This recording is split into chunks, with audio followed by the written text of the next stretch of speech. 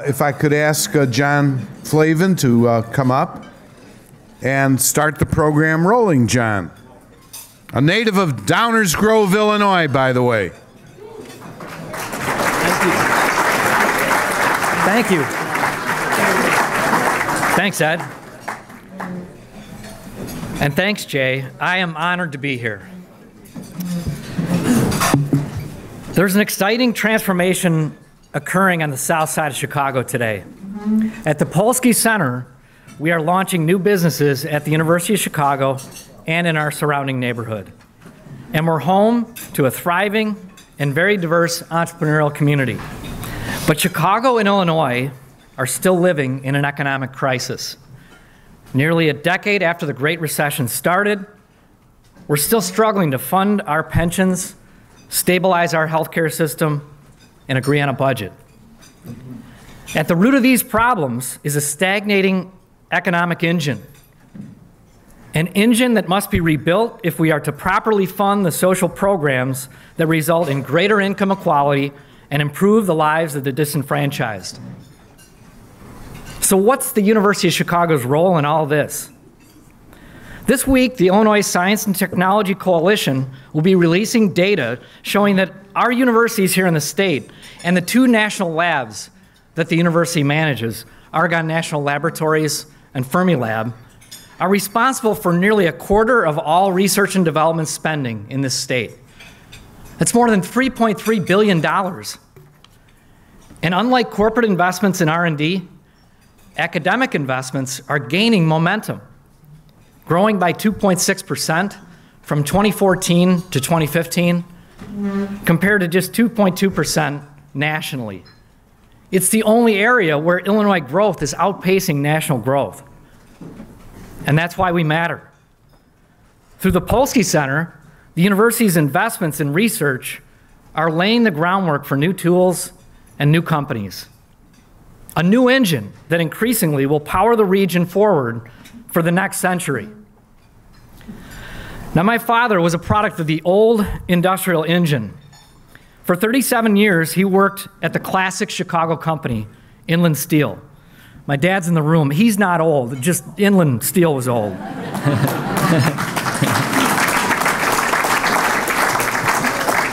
But my dad's work there was building what then defined the cutting edge. Massive supercomputers, like the one you may have seen in the movie Hidden Figures. So many aspects of my dad's professional life are gone. Inland Steel itself is gone. And no one spends 40 years at the same company anymore. Meanwhile, I'm getting calls from a lot of friends and colleagues along the lines of, I've been laid off. What should I do?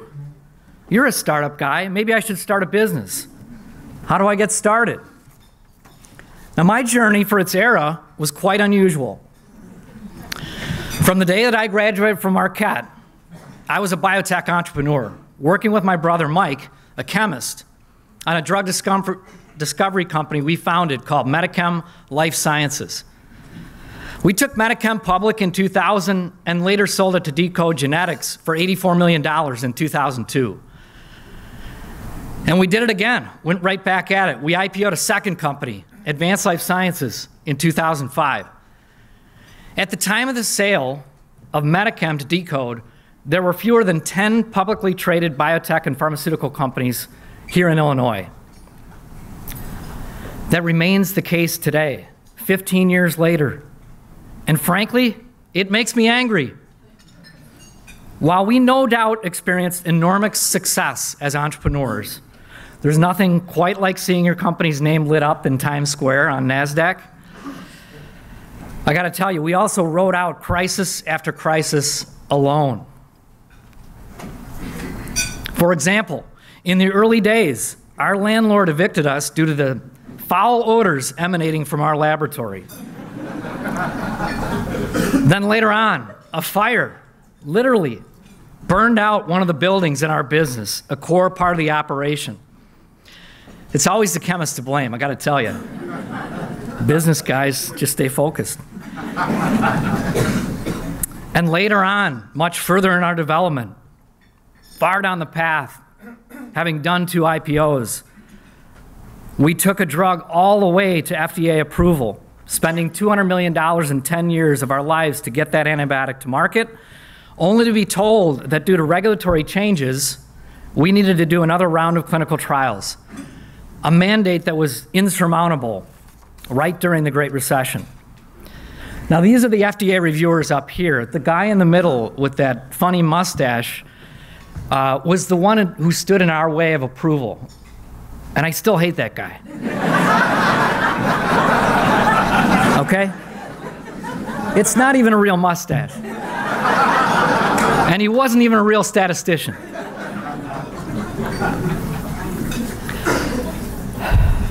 But the next day was a lonely day. It was a lonely day. What to do from here? Rebuild. That's what you do. It's a process. The University of Chicago has recognized that more and more of its students' careers will look like mine, including periods in between companies. For our next generation, entrepreneurship will become the Swiss Army knives of their careers. That's why, for the long-term prosperity of our community, the Polsky Center is driving the creation of new businesses at the university and on the South Side. We are aggressively supporting the next generation of entrepreneurs. Last month, we announced a partnership with Wexford Science and Technology to build a 270,000 square foot laboratory and office facility for startups, companies, and venture capital firms in Hyde Park. And last year, we announced a $25 million commitment from our endowment to invest in our most successful companies. Joining me today on stage are 3 entrepreneurs who represent each of the 3 constituencies that the Polsky Center serves: community members, students, and faculty. So first, I'd like to introduce Maya Camille Broussard, founder of Justice of the Pies.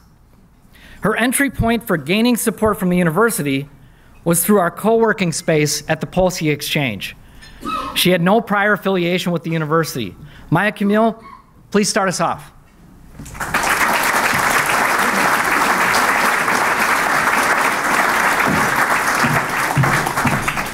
Thank you, John. Good afternoon. My name is Maya Camille Broussard, and I am the founder of Justice of the Pies, a bakery that specializes in sweet and savory pies, quiches, and tarts. Excuse me. I created the company in 2014 in memory of my late father, Steve Broussard.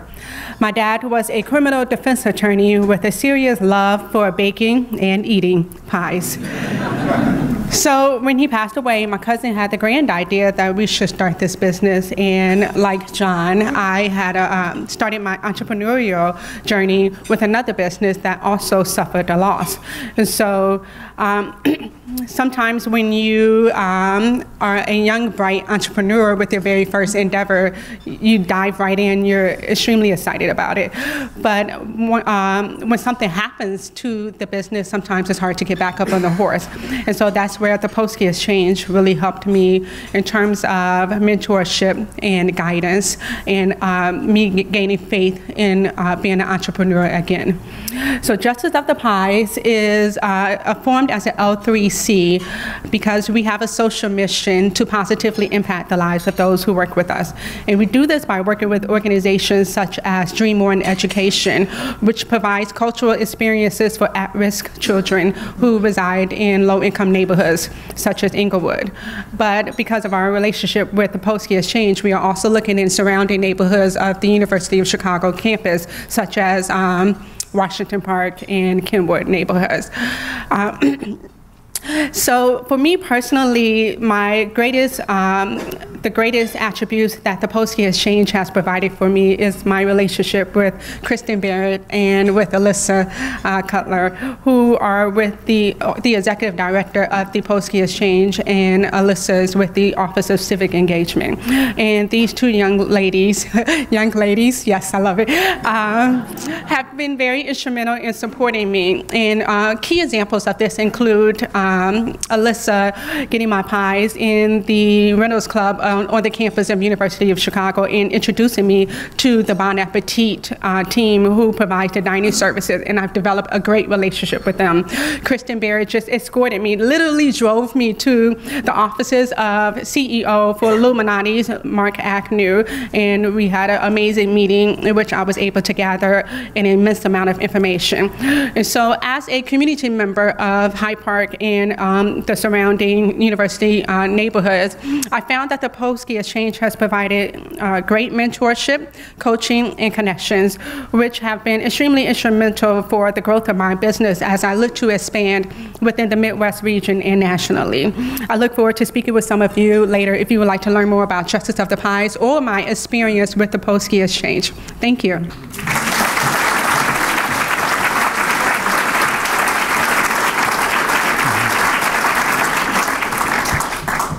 Thank you, Maya Camille. And actually, what might be the highlight of today's event is that she will have samples of her pies available by the door on your way out. Caitlin Smith enrolled in our business school, Chicago Booth, to participate in its entrepreneurship program. Her company, Simple Mills, is now the largest natural baking mix company in America by revenue. Join me in welcoming Caitlin to tell us more. Good afternoon. I'm Caitlin Smith. I'm the founder and CEO of Simple Mills. I started this company about 5 years ago after cleaning up my diet and taking out a lot of the processed food and a lot of the sugar. I realized what a huge difference it makes. My joint pain went away, I had loads more energy, my seasonal allergies went away, all of these things that I never thought were related to the food that I was eating. And so it was at that time that I realized just how large the impact is, the food that we eat, that it can impact your immune system, that it can impact your ability to focus, anxiety, depression, all these things that we never associated with food before. So I started Simple Mills with the vision of really transforming the center aisles of the grocery store, making it easier to eat simple ingredient, real food. Things that you can pronounce, that you know what they are, that have vitamins and minerals and protein. So we started out as a baking mix company. So as an example, our baking mixes are made out of almond flour and sweetened with coconut sugar. When I started at Chicago Booth for my MBA, I was in about, I think, 5 stores at the time. And it was at that time that I first met the Polsky Center and met some of the advisors in that program. And through those advisors, I really started to understand just how large this company could be. And it really broadened my perspective of the impact that we could have. In addition, I went through the New Venture Challenge 3 years ago. We co-won the competition that year. And through that process, I also really learned how to raise money and work with investors, skills that have been absolutely critical to get to where we are today. Today, we not only make baking mixes, but we make ready-to-eat crackers, ready-to-eat cookies, frostings, and you can find our products in over 8,000 stores around the country. So everything from Target to Whole Foods. In the Midwest, we've got like Jewel, Treasure Island, Mariano's. Afterwards, you can try some of the product as well. But thank you so much for having me today, and thank you to the Polsky Center for the huge impact that you've made on my business. I don't think we'd be where we are today without the help from this organization.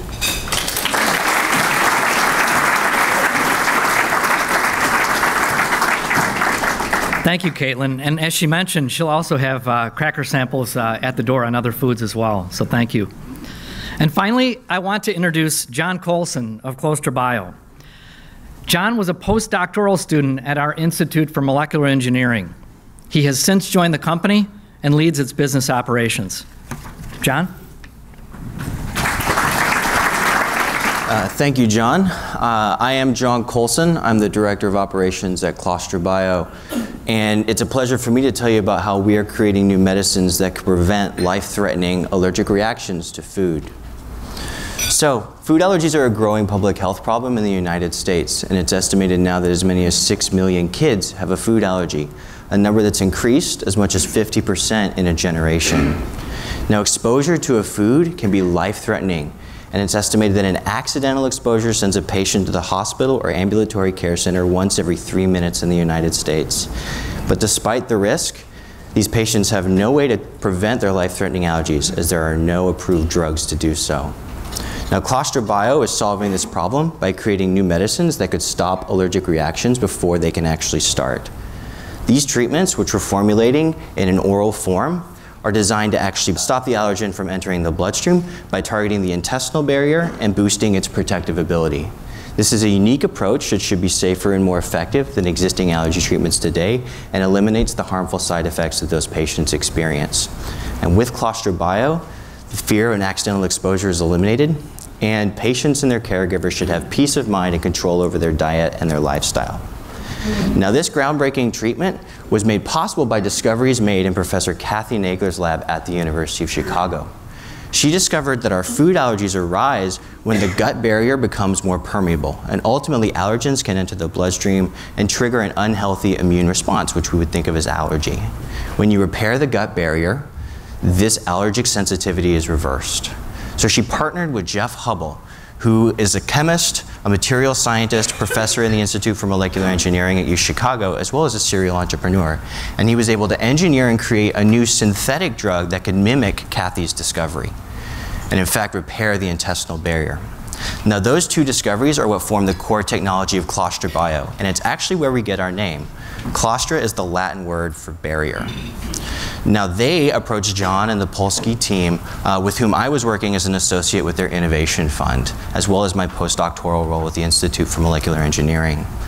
I was able to leverage my background with the fund to help them put together a business development plan and operational plan, as well as think about how we could get investors to put money into the company. I ultimately left my postdoc and joined the company full-time and now lead its operations.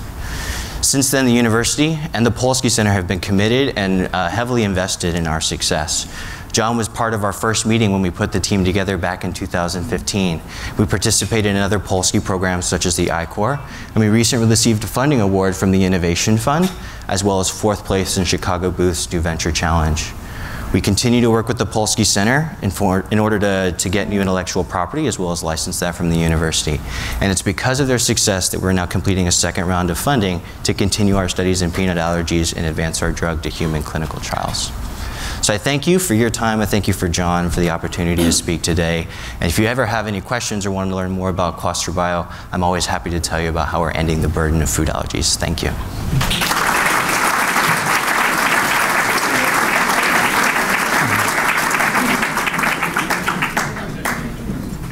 Thanks, John. And no samples from your company just yet? Okay.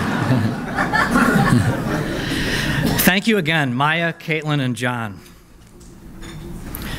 When I arrived at the university in 2014 to open a co-working space for both community and student entrepreneurs alike, the University of Chicago already had a thriving entrepreneurship program inside its Booth School of Business.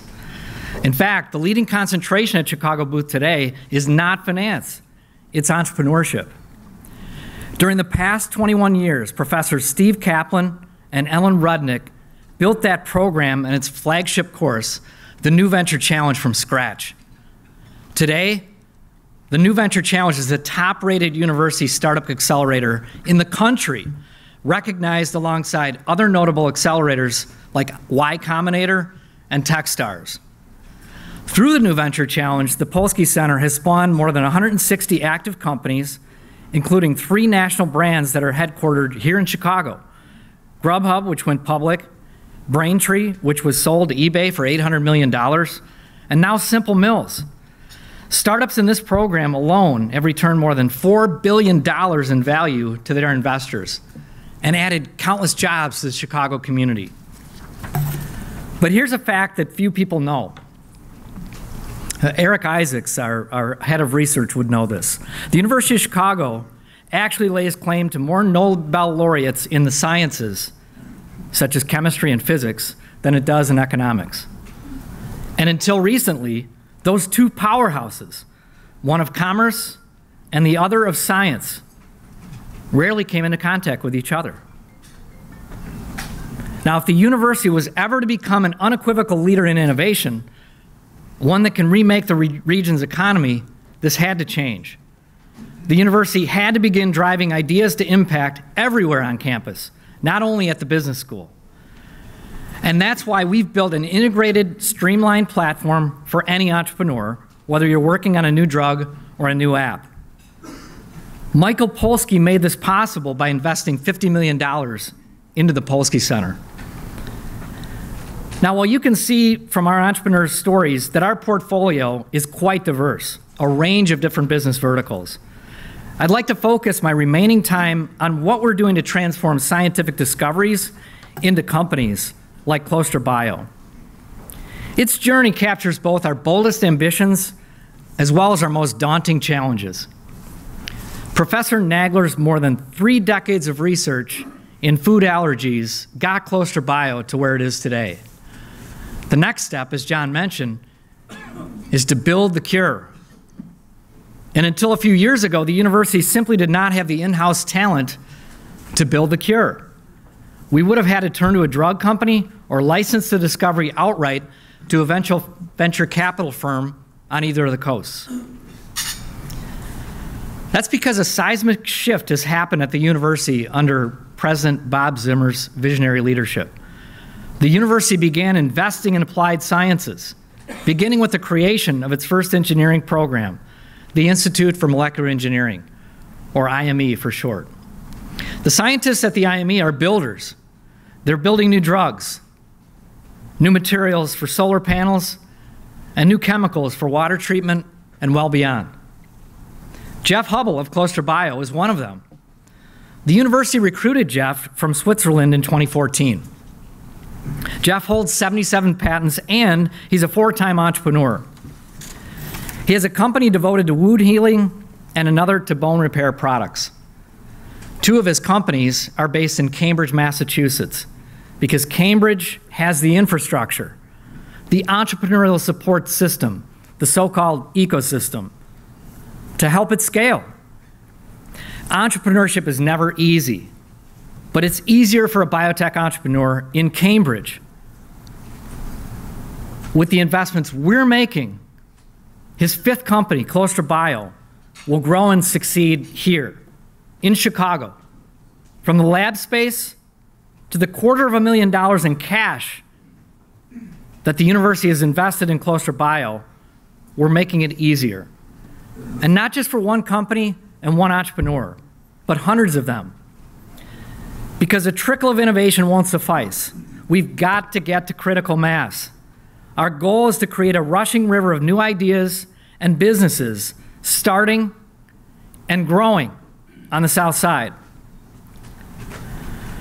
This is such a big task that the University of Chicago can't do it alone. All of the state's research universities are pushing in the same direction with, believe it or not, strong collaborative tissue. And this will grow and scale over time. This is an inclusive ecosystem as it relates to our research institutions. Illinois University students and faculty produced a record 804 startups from 2012 to 2016, which is nearly a 100% increase from 2009 to 2013. And the capital raised by these startups has surged to $630 million from $345 million over that same period. We're also partnering with scientists at Argonne National Lab and Fermilab to launch companies here in the city, in Chicago. For those that don't know, the Chevy Volt's battery contains argon technology, making it safer, longer lasting, and more powerful.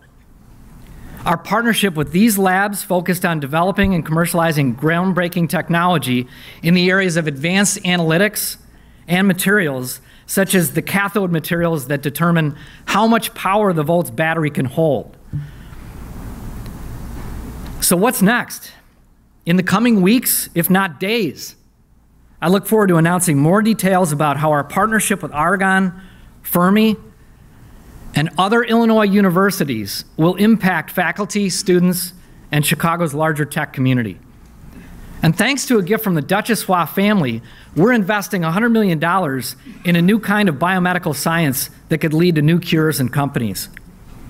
We're also designing new university policies that are innovation-friendly, policies that will encourage more faculty and researchers to collaborate with peers in applied disciplines such as engineering, computer science, and business. We're making it easier to start and build a business here. Today, I want to leave you with a far bolder vision for what's possible in Chicago. I believe Chicago will lead the cure for cancer. It's personal for me. Just 2 years ago, at age 15, my son Tim was diagnosed with a rare pediatric cancer. Thanks to chemotherapy, drugs, and surgery at Lurie, and it turns out the world's leading expert on his type of rare cancer right here at Northwestern, Tim's a survivor and in the audience today.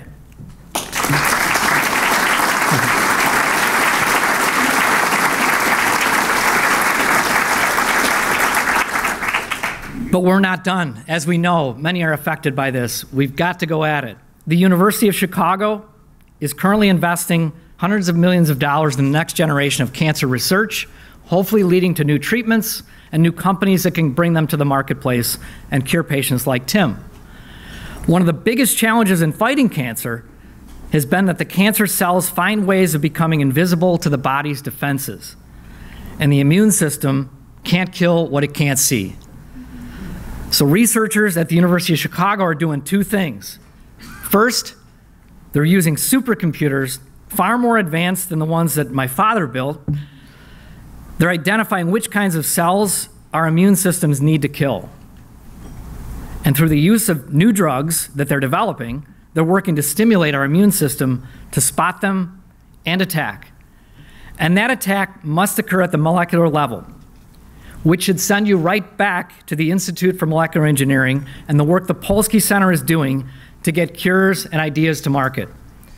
I started this speech by saying that the work being done at the Polsky Center is critical to transforming our regional economy.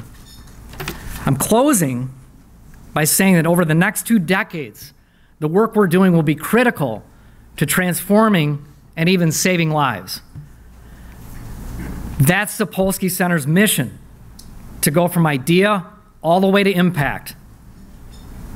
And we're betting long on the idea that entrepreneurship is the way to get to our desired impact, rebuilding the engine of Chicago's economy. Thank you, and I'm happy to take any questions.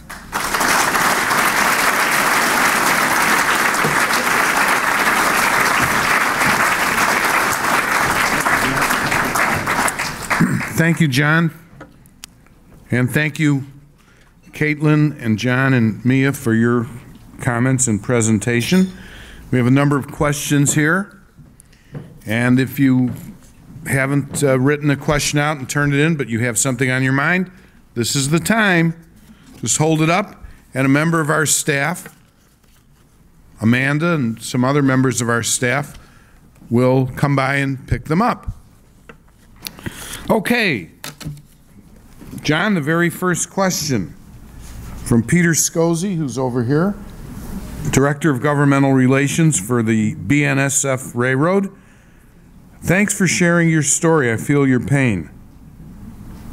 He hates the guy with the fake mustache, too. Thanks, Peter. So what's the question? Yeah. There's no question on that one. Okay, this is from Mike J. Dubensky. Michael, where are you? Straight back. Okay. He just became a member of the Polsky program.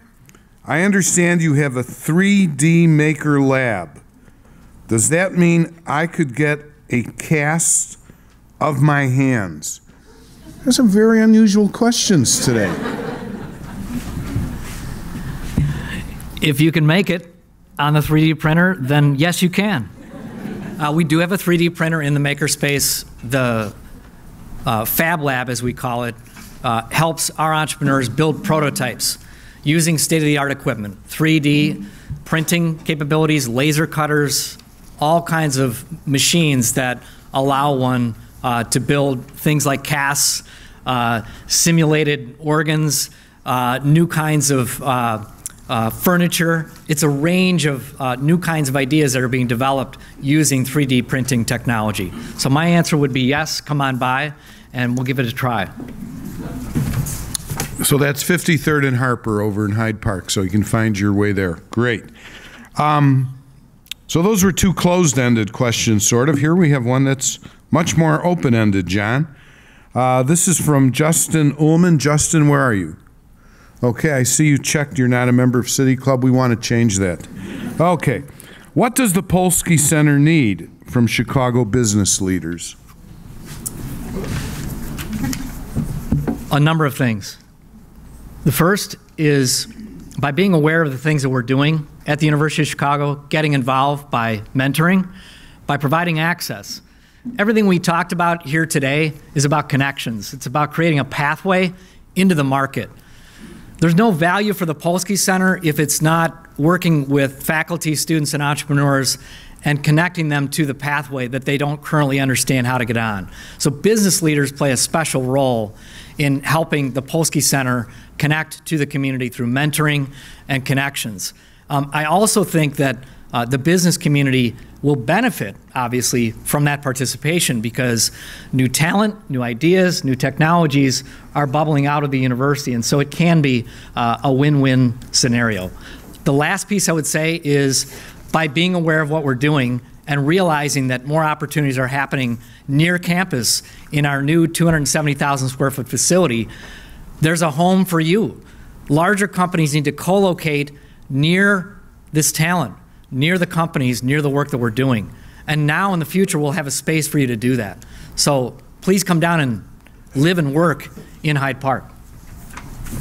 Great. I'll tell you, we have some great questions here, John, to tribute to you and to your colleagues here. Several of them look like they were written by the same person almost, but that's great. Okay. This is from Soren Spickhall, who's with Microsoft. Soren, where are you? Okay. How does the Polsky Center see its role in the promotion of data science work in Chicago, especially as it relates to civic and social good? Polsky Center plays a critical role in connecting all of the work that's happening on campus in what I'd call advanced analytics or data sciences. The broader Chicago community is rich with talent in data science, and data science really is a critical type of capability that we have built in here in our labor pool in Chicago. And the University of Chicago has particular strength in this regard in training data scientists and in attracting faculty that are world-renowned in being able to understand how to apply that data to all different types of business verticals, including civics.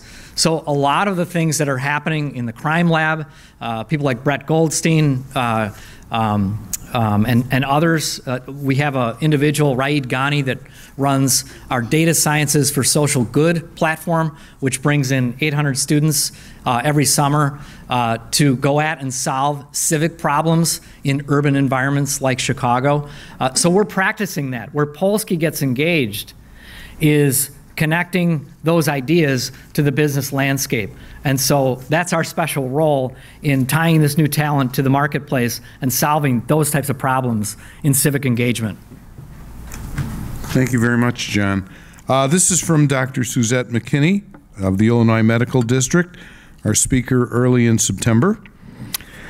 John, what do you think are the greatest barriers and greatest opportunities for creating the critical mass in entrepreneurship, economic growth, and scientific discovery that we need here in Chicago? Well, Chicago has always been blessed with all of the raw ingredients required to have a robust STEM-based community, meaning companies that can build their platform on some type of scientific technology. We've got great universities. We've got the national laboratories. There is capital. In the past, that's been late-stage private equity capital, but that's changing. As the environment has changed post-2008, we see a lot of new venture capital firms coming in and investing in early stage. So we've got the capital. I think one of the biggest differences that's catalyzing the push in this direction, and finally the coming together of all those ingredients that always existed here in Chicago, has been the recession, the crisis. The crisis has aligned universities getting talent to the market, companies trying to get access to new ideas in an environment where one entrepreneur can knock down a whole industry. And so when we think about sciences, one of the missing ingredients that I think we've had that we're hopefully addressing with our new Wexford Science Technology Park initiative would be lab infrastructure. Now that we have that lab infrastructure and we are illuminating the pathway for these individuals who haven't done this before, we now have all the ingredients that we need to be successful in this community, to be able to be uniquely positioned to grow a scientific ecosystem well beyond where it currently exists today. Thank you. This is from Donica Gordon, who's with Be Good Communications. And her question is, how can innovation initiatives be used to include, support, engage, empower members of marginalized communities, particularly on the south and west sides of Chicago? Well, I think when you think about innovation and entrepreneurship, it discriminates against everyone. The barriers are very high, but everybody has a fair shot at that process if you're providing access. With the rise of places like the Polsky Center, Blue 1647, 1871, Matter, we're creating new portals that individuals that want to get on this path can participate and move their idea forward in a manner that allows them to succeed as innovators and entrepreneurs. I believe that the work we're doing at the Polsky Exchange is already bearing fruit. Of the 3,500 members that we have at Polsky, 20% come from the community, most of whom are from the surrounding zip codes. And we're very diverse. So 9 of our 18 incubator companies are led by a woman founder.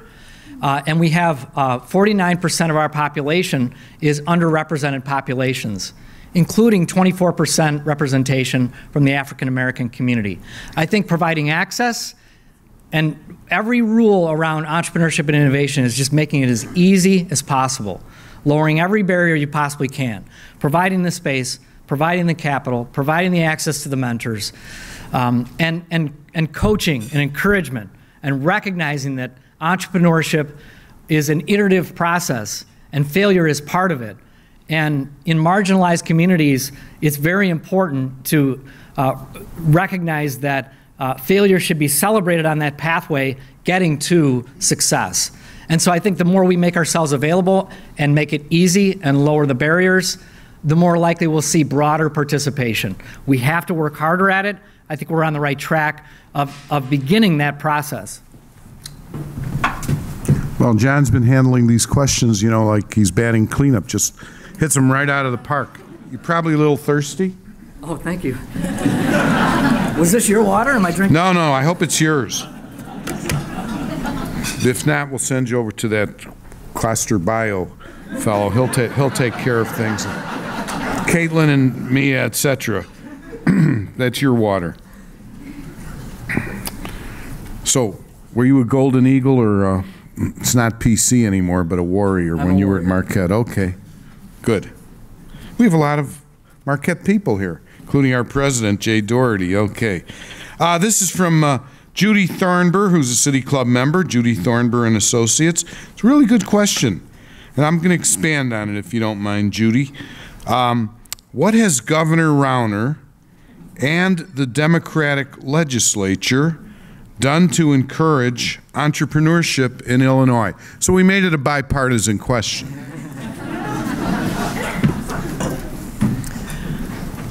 Boy, it sure was nice having that trumpet player open up the ceremony today, wasn't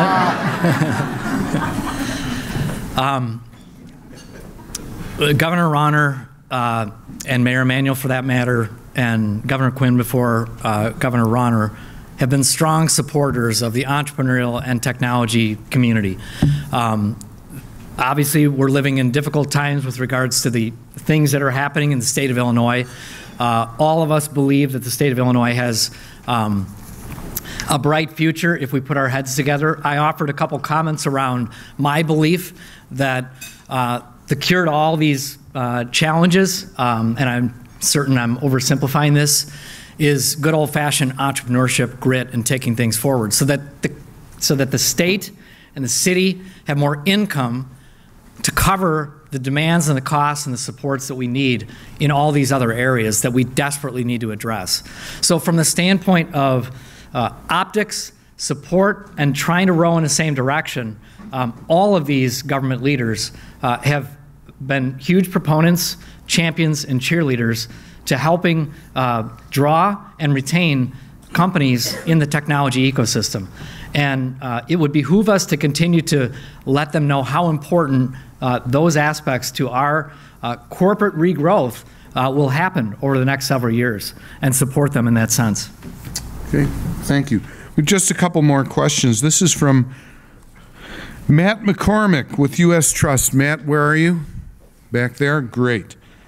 John, knowing what you know now, what would you tell yourself 20 years ago and do differently if you could?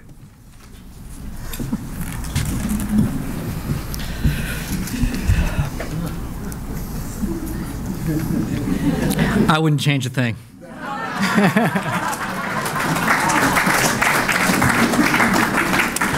Great answer. Okay. I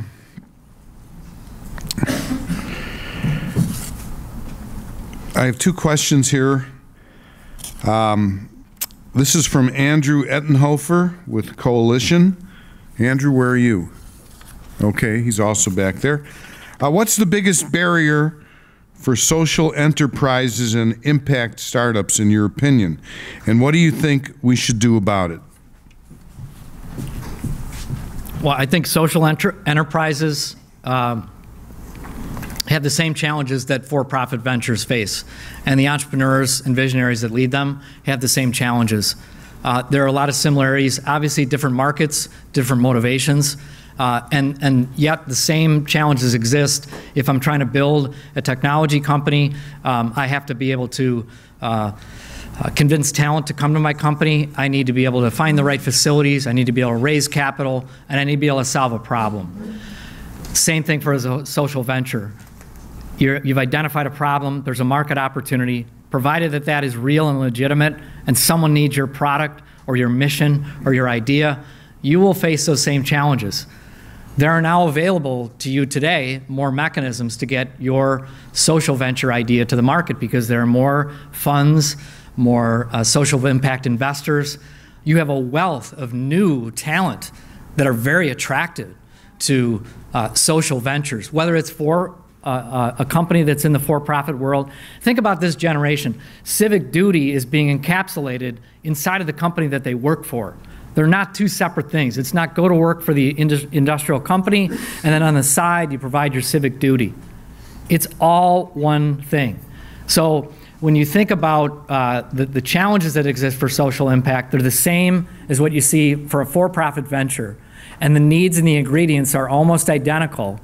But the reality is that there's a warmer environment to bring those ideas to the market, and also a greater appetite and aptitude by an up-and-coming generation of leaders that want to participate in that type of venture. And that certainly is happening in a big way here in Chicago, and will continue to scale because those ventures are solving big challenges that address our city, our states, and our country's needs. Very good. Our final question, and it comes from Pete Scozzi, who started us off. He was the engine that got this started, and now he's like, though they don't have him anymore, the caboose. John, how have you seen the venture capital market change for biotech startups in the last 5 years? I think the biotech venture capital market nationally is very robust. Coming out of the nuclear winter that was 2000 to 2010, where a lot of those firms dried up, there's been a robust biotech environment in the last 4 to 5 years, led by great activity across the country and mergers and acquisition and IPOs that have allowed exits for those venture firms that have gone on to raise larger and larger amounts of money. Most of those funds and firms are on the coast, in places that are around MIT, around Stanford, around Harvard, in those types of places. Now, in Chicago, led by things that are happening in the digital tech scene, first with the success of Groupon, Keywell and Lefkowski moving to build Lightbank, moving out of their next ventures now. Firms like Chicago Ventures and Kevin Willer are building and supporting and raising funds to invest in digital ventures. I'm seeing them begin to cross over into healthcare here in Chicago.